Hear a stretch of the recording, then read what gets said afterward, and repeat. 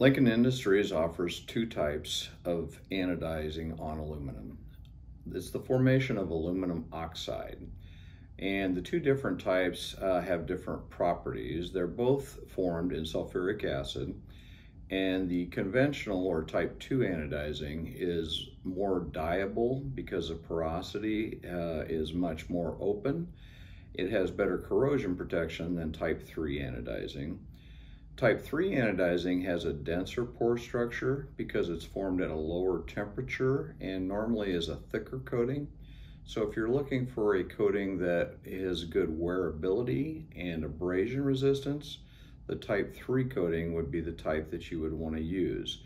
It can be dyed in certain instances, but if you need a decorative finish that is dyed, type 2 or conventional anodizing would be what you would want to select. Prior to both of these coatings, we need to make sure that the parts are clean.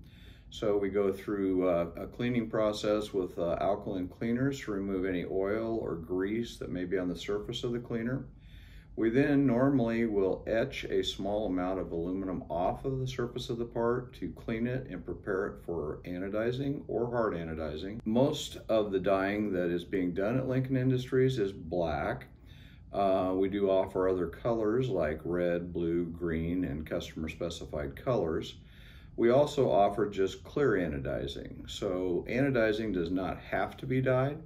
It can be run with just a clear finish and it will look similar to the aluminum, but it will have excellent corrosion protection compared to a piece of raw aluminum.